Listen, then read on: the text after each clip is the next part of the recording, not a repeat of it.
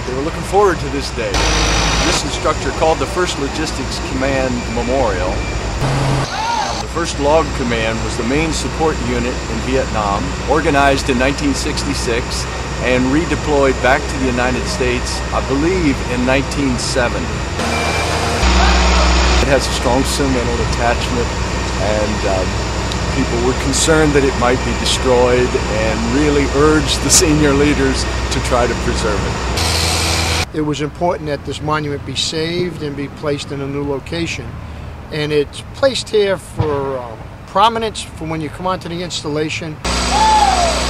When we learned that it was going to be preserved but moved, there was some serious concern, and there was even some office bets. How many cracks would it be, and would it survive? So I think there was some initial skepticism.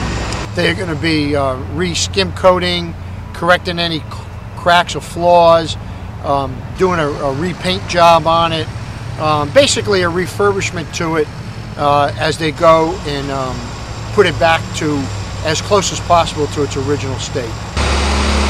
How it looks now, it'll probably bring back memories of what it looked like originally.